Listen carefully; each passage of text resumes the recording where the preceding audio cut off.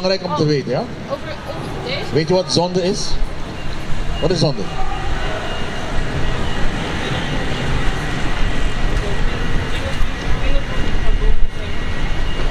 Oké, we gaan nou naar wat zonde is. Kijk wat zonde is. Dus luister goed wat hij zegt. Dit is om te begrijpen van waarom we bepaalde dingen niet begrijpen. Je moet eerst bepaalde dingen doen om het begrip en kennis te krijgen. Kijk.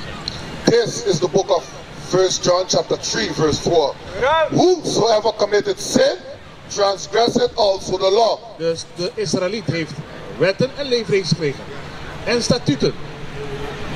Dus de Israëliet houdt zich niet meer daaraan. Dus kijk wat de Bijbel zegt. Whosoever committed sin, transgresseth also the law. Maar nu, wat is zonde? Wat is zonde volgens de Bijbel? For sin is the transgression of the law. De zonde is het breken van de wet. Dus dit is voor alle Israëlieten. Dus als je de wet breekt, dan ben je in zonde. Dus in dit geval, kijk wat de Bijbel zegt in Deuteronomium 20 vers 5. Kijk wat hij zegt. Sowieso. Het is allemaal belangrijk om te weten. Broer, heb je een vraag? Heb je een vraag? Nee, ik heb geen vraag. Ik weet wel hoe het zit hoor. Ja? Een vraagje. Kijk wat de Bijbel zegt in Leviticus 21 vers 5. Omdat je zei, je weet wat het is. Kijk, Leviticus 21 vers 5. Eén schrift. Voordat je weggaat. Leviticus 21. This is the book of Deuteronomy chapter 21. Leviticus 21 vers 5. This is the book of Leviticus chapter 21 verse 5. Bring it out! They shall not make boldness upon their head. Dus de Israëlitische man, want het boek van Leviticus is voor de Israëliet. Ja? En kijk wat die Bijbel zegt. De Israëlitische man, wat mag hij niet doen? They shall not make boldness upon their head. Dus hij mag zich niet zijn hoofd kaal scheren. Waarom niet? Kijk. Neither shall they shave off the corner of their beard. De corners, dus de hoeken van zijn baard, mag hij ook niet afscheren. Dus eigenlijk wat je net hebt gedaan met je baard, dat mag ook niet. Maar dat is voor de Israëliet. Zie? Nor make any cuttings in their flesh. Dus ook geen tatoeages. Dat zijn allemaal dingen die de Israëliet niet mag doen. Want wat is er gebeurd? Deuteronomy 33 vers 4. Kijk wat er is gebeurd, waarom wij dat niet meer weten. Wat hadden wij? We hebben een erfenis gekregen. Dat heeft Mozes gezegd. Kijk wat de Bijbel zegt. This is the book of Deuteronomy chapter 33 verse 4. Moses commanded us a law, even the inheritance of the congregation of Jacob. Dus de wetten en levering, dat is onze erfenis. Maar die zijn we kwijtgeraakt, Jeremiah 17:4. Waarom zijn we die kwijtgeraakt? Waardoor? Door wie? Dus we hebben een erfenis gekregen, dat zijn die wetten en leefregels. En dat is onder andere, één daarvan is, je baard laten groeien. Je hoofd niet kaal scheren. Franjes dragen. Read. This is the book of Jeremiah, chapter 17, verse 4. And thou, even thyself. En jij, Israëliet, het volk van Israël, die 12 stammen, zogenaamde Surinamers, zogenaamde Antilliaan, zogenaamde West-Afrikaan. Jij, dus kijk wat er met jou gaat gebeuren. And thou, even thyself, shall discontinue from thine heritage. Dus die erfenis die ik jou gegeven heb, die pak ik af.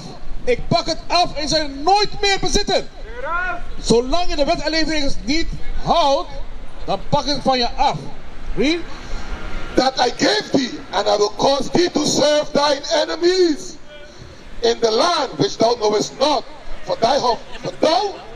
For ye have kindled a fire in my anger, which shall burn forever. Dus we hebben de Allerhoogste zo boos gemaakt dat hij ons in de vier hoeken van de aarde heeft verspreid. Dus u komt van Curaçao, mevrouw? Curaçao, jullie Curaçao dan? Wat betekent Curaçao? Yes. Yes, wat betekent het? Als u van Curaçao komt, dan weet u ook wat het betekent, Curaçao. Que significação de Curaçao? Doe je Curaçao? Ken je Curaçao? Yes. Doe die terra toch? No? Doe die terra toch? No. Dus Curaçao komt van corazon, hart. Ja, klopt. Dus, maar je bent geen kind van een hart. Als je van negroïde afkomst bent, ben je van de stam van Benjamin. Dat is wat God ons gegeven heeft. That's what? Als je van inheems-Indiaans afkomst bent, dan ben je van de stam van Asher. Dat is onze erfenis. Die zijn we kwijtgeraakt. Waarom? We hebben alle wetten en leefregels gebroken die Allerhoogste ons gegeven heeft. Die wij vandaag, de dag van vandaag nog steeds aan moeten houden. Het enige wet wat niet meer of wat vervangen is door Jezus Christus is de zonoffer.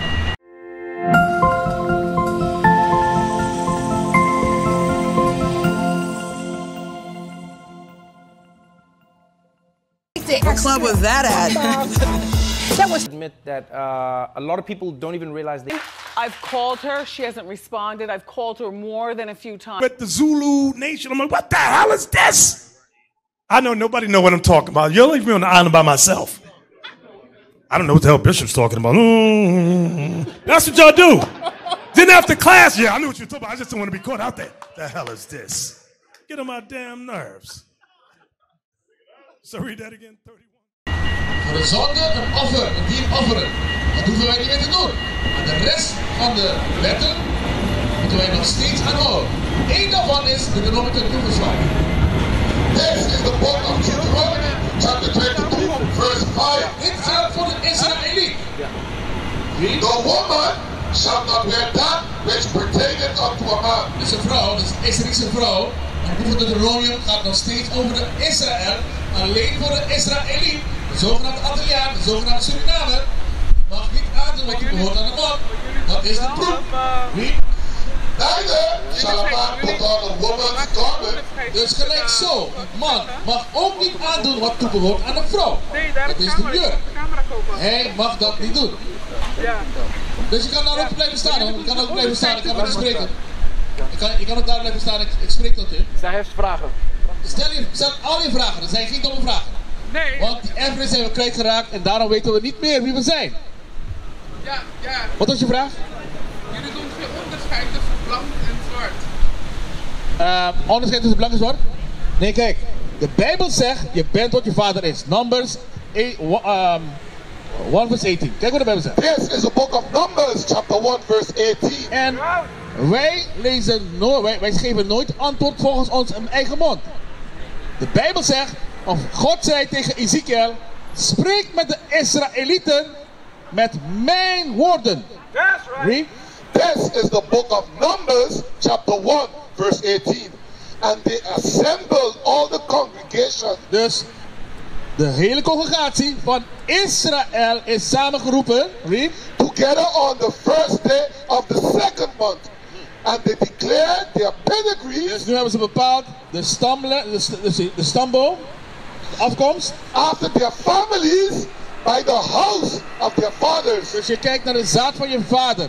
Je opa, je vader, zijn vader, zijn vader. Dus zo. Dus je bent wat je vader is.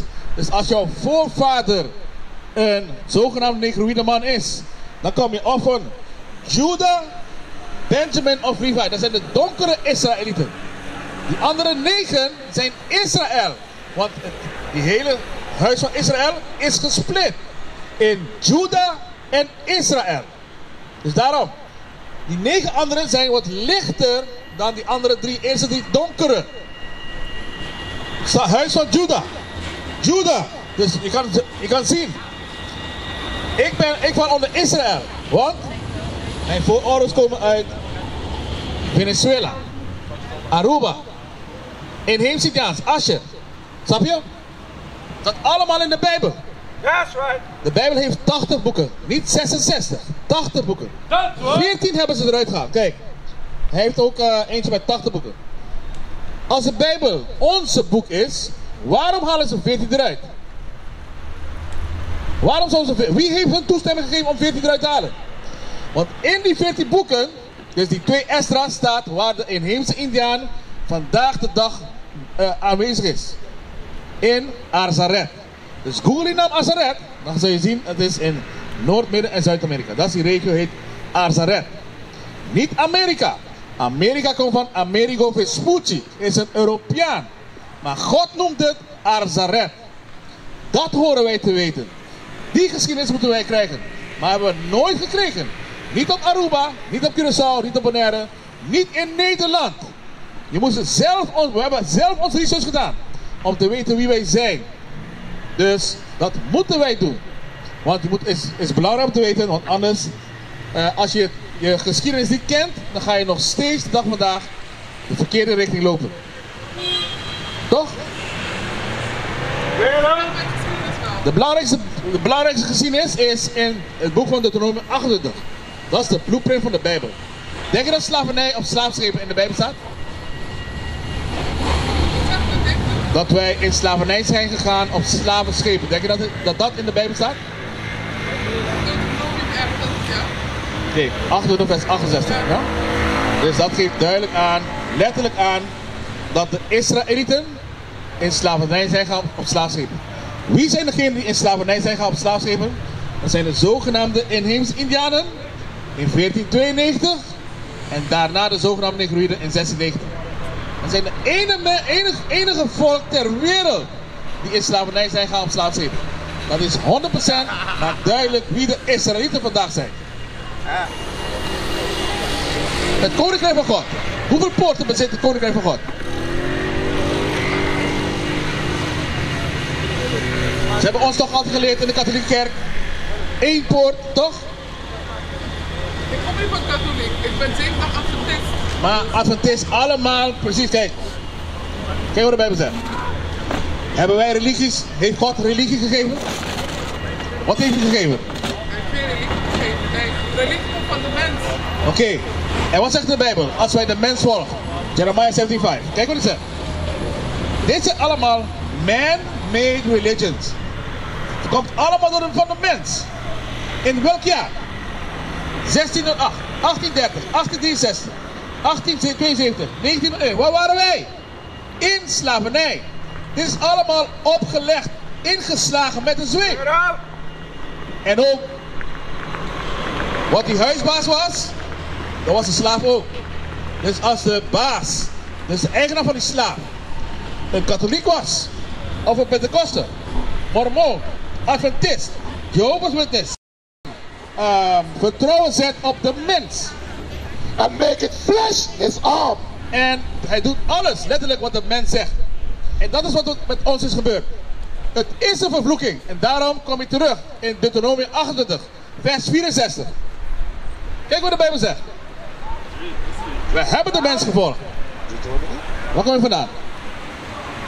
Where you come from? What? You don't speak English? Let's go to the book of Deuteronomy 28, verse 64. Waar komen al die religies vandaan? Waarom zeggen we vandaag, we zijn moslim, of we zeggen, dus een Israëliet, hè? Het gaat om de Israëliet. Die zegt vandaag, hij is baptist, mormon, adventist, Jehovah's Witness, Pentecoste, een moslim of Rastafari. Waar komen al die religies vandaan? Waarom zegt die Israëliet dat? Wanneer heeft hij dat gekregen? Het is een vervloeking voor de Israëliet, zo zegt de Heer. Read. This is the book of Deuteronomy, chapter 28, verse 64. And the Lord, Wie? and the Lord, Dus de Heer zegt dit, niet ik of hij. De Heer zegt dit. Wat zegt hij? and the Lord shall scatter thee among all people. Dus de Heer zou de Israëliet verspreiden in de 4 hoeken van de aarde. Op slavenschepen. Read. From the one end of the earth, Van het ene einde van de aarde even unto the other. tot het andere. Read. And there En daar, zodat hij van het schip zou afkomen, wat zal er gebeuren? thou shalt serve other Dan gods, zal hij andere goden dienen. Welke goden? which neither thou nor the Father have known, Dus die goden die je voorvaderen nooit heeft gekend. even wood and stone. Het christendom wat niet in de Bijbel staat en moslim. Wij zijn geen moslim. De Israëliet kan geen moslim zijn. Want hij heeft wetten en leefregels gekregen. Van wie? Van de Allerhoogste. Dus is duidelijk en let op zo. What is a nation? Nation is family. Nation is community. Nation is men leading by example. Nation is women's support. Nation is children with role models. Nation is unity. Nation is you.